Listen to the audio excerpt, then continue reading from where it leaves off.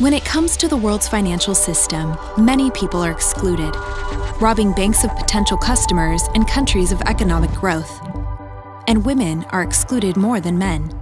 In fact, while the number of bank accounts worldwide increased from 2011 to 2014, the gender gap has not budged. Without access to financial services, women face obstacles at every step.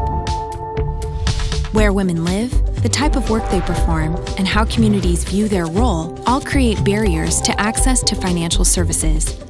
To remove these barriers, we need better data. Better, sex-disaggregated data gives us insight into who is accessing and using financial products, and how to identify new markets. It can also help make the case for focusing on women and creating policy interventions. Many countries are working on closing the gender gap in financial inclusion, and getting the data is a key step. For example, Chile has collected sex-disaggregated data from banks since 2001.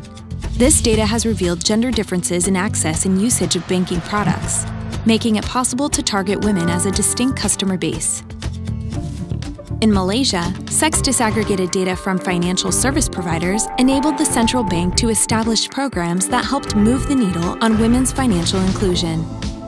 And in Tanzania, expanding a national financial database to include gender data from banks will allow the government to create initiatives to help more women access banking products.